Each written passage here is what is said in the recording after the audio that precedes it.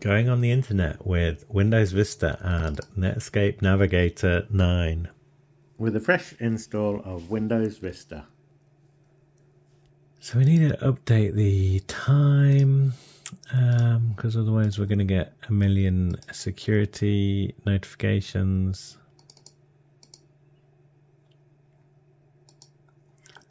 Just date and time. Oh, we've got the wrong time zone. And I have to do this manually. It won't just do this automatically for me. Apparently not. And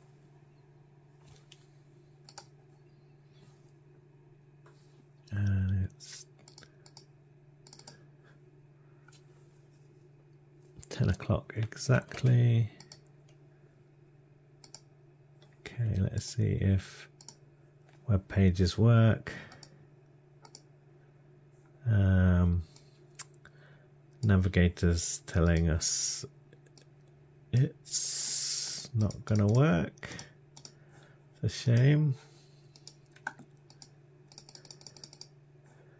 Might have got ourselves stuck in a loop there. We've ended up on the AOL website, unfortunately.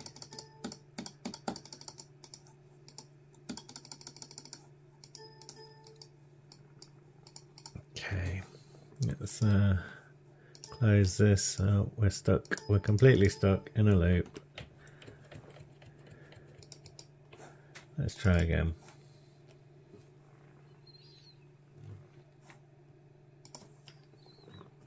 This again trying to take us to AOL, which is unfortunate. Okay, let's see if we can go to Google. We've got Google. Wikipedia. Continue. And it doesn't want to take us to Wikipedia. Let's try that. Find frog. I think that's what it's called. We've got a broken search page on Yahoo.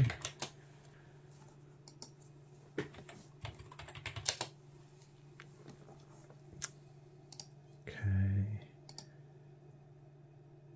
Frog find. Okay, let's go for Internet Explorer.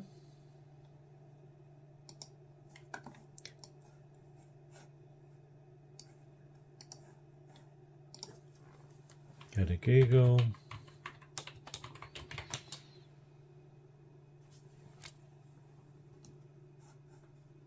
This is Internet Explorer 7.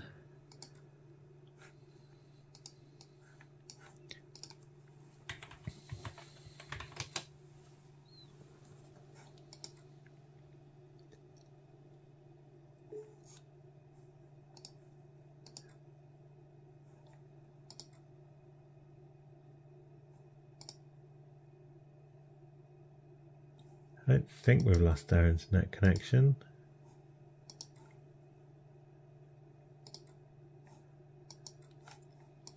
Okay, we're getting a lot of errors. So I'm going to go away, update all of these browsers, update using legacy update, and come back in a bit. We have got 745 megabytes of download. Windows Vista Service Pack 2. That's a lot of downloading we need to do. 2 hours later. We've installed Service Pack 2 and now we have 213 more updates to do. I've installed Netscape Navigator. Internet Explorer is up to version 9 now. I've got Mozilla Firefox, really old version, and Supermium, which is the latest version. So things like YouTube work. I'll just have a look at the Internet Explorer version. See what we get with this.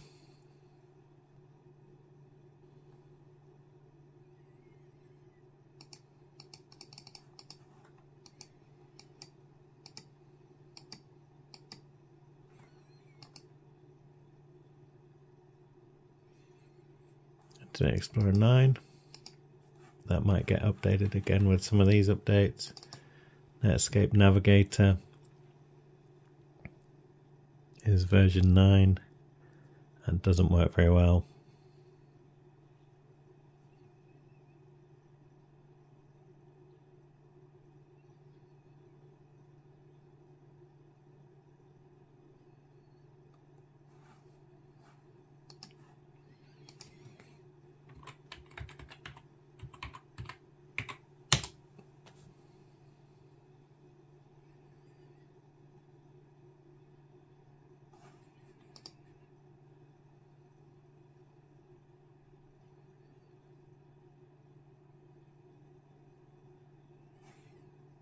So we've got security protocol problems with Netscape, Mozilla Firefox.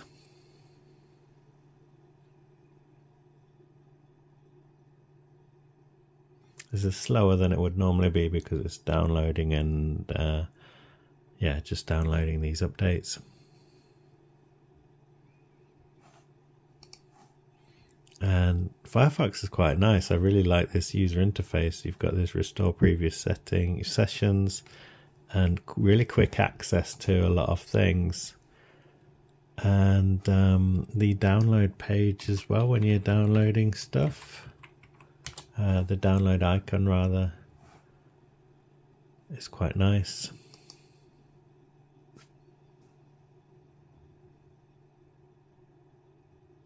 Wikipedia seems to work and it's pretty quick. This is the download bit. And then Supermium will let us go onto modern websites like YouTube.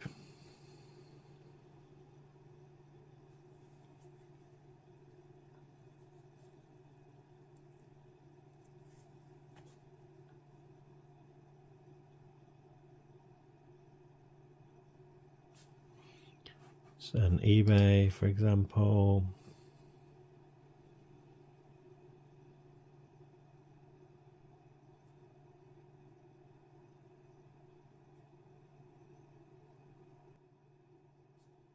And I'm just looking at what CPUs are available to upgrade this system. BBC News.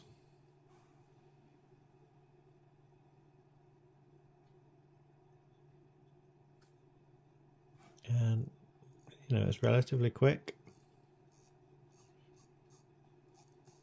You might even call it quite snappy and quite responsive, potentially.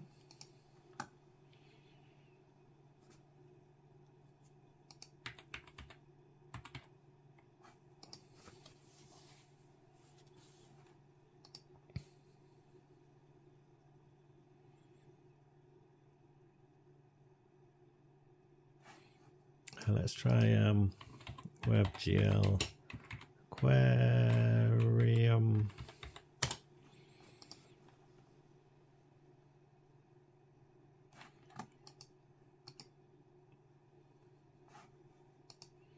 Using about 2.3 gigabytes at the moment, and the system's got 4 gigabytes. This one looks good.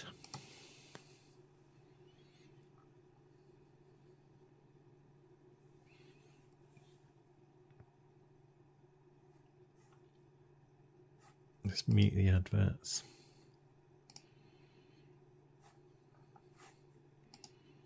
So switching between this size and full width doesn't take too long. Skip the advert and we'll jump to full screen. Now I'll see if I can get stats to come up. We're getting quite a lot of dropped frames, and our playback resolution is super low. So let's try 360p.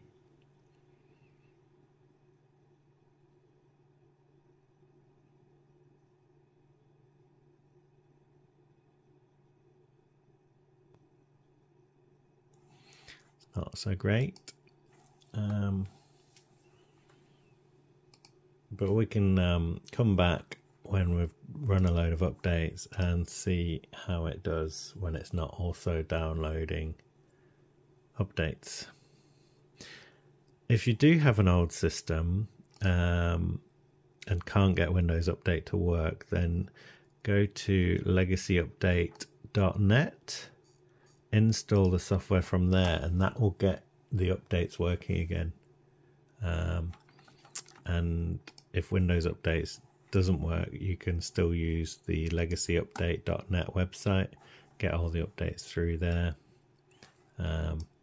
Yeah, it's really useful. So this is WebGL Aquarium. Let's reduce the number of fish.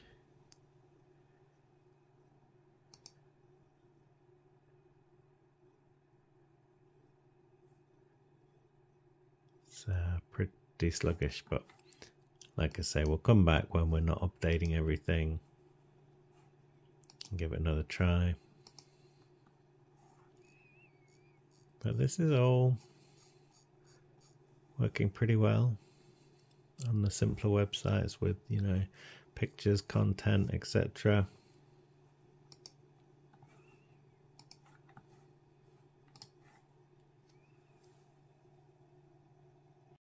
So I've installed about 1 million updates, most of them successful, some of them failed. Got .NET Framework installed, and Task Manager's showing we're using about 1 GB of memory. The screen kind of has started flickering a bit every now and again, and I don't know why. And we've got SVC host using a whole heap of memory. I don't know if that's because it's updating something still, or if something else is going on. I've ended up with Windows Defender and Microsoft Security Essentials. Both of these can't get updates anymore, as far as I'm aware. But anyway, let's go on the internet and see what kind of experience we get. Supermium runs on Chrome, basically. Let me check my internet. Okay, we're back on the internet. I unplugged the USB Wi-Fi adapter and plugged it back in and reconnected to the network. And it says the signal strength is very good. This is a processor that could upgrade this to quad-core if we wanted to do that, as far as I'm aware, which should double the performance of the CPU in this. For £8.39, it might be worth doing. Let's go to Wikipedia, and then of course the actual test of a PC these days is whether it can play back videos on YouTube and how quick YouTube actually is.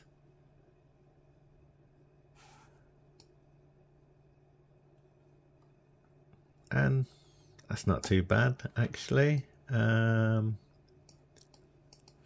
Let's click this. This looks good. The advert played quite quickly. Do we want some sound? I'll skip this. Let's see. So we're getting quite a lot of dropped frames. It's playing back at 360p, so let's try 480 and full screen and see what we get.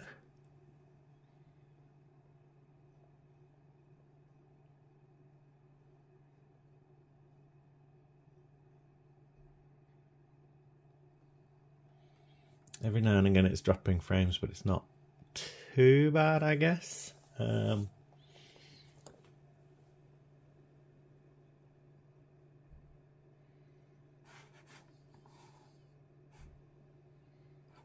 Reasonable internet connection speed here. Should try 720.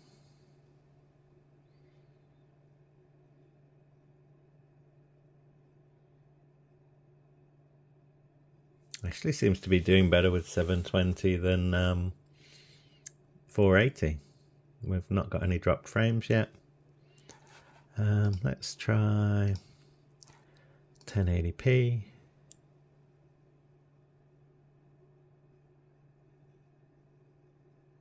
We're getting quite a lot of dropped frames here.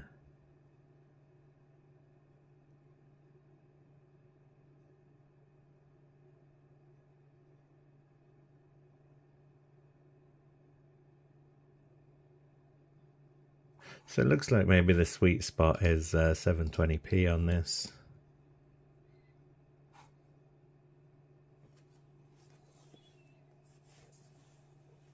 But overall, this seems like a reasonable PC. We can browse the internet with Supermium. We can watch YouTube. The only real sort of concern, I would say, is the lack of antivirus software on this PC. There's quite a lot out there for Windows 7 that will still work, but trying to go back to Windows Vista is much more difficult. I had a quick look, but I haven't found anything yet. Let's have a look at what the processor's doing. So there's still a little bit of headroom there, and we've still got a bit of memory. We haven't used up all the memory. Yeah, I would say that you can use Windows Vista on the internet. I wouldn't necessarily recommend logging into things and using passwords for sites, but for just general browsing, this seems quite decent. And it's just quite a neat little operating system. It's like a sort of mix between Windows XP and Windows 7, halfway between, and it's got some nice little, oh, look at that, it's still playing the video in the little Aero task browser. It's still playing back there. Yeah.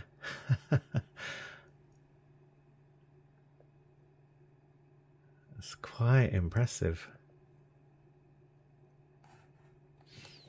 So, thumbs up from me. Thanks for watching. Bye.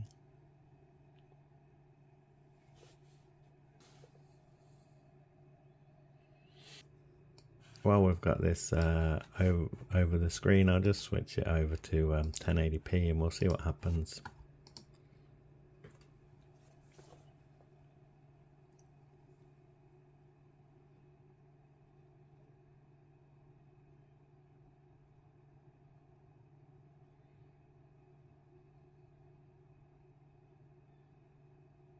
Yeah, we can see the CPU usage is jumping up to 100% at times, so it's struggling a little bit with this.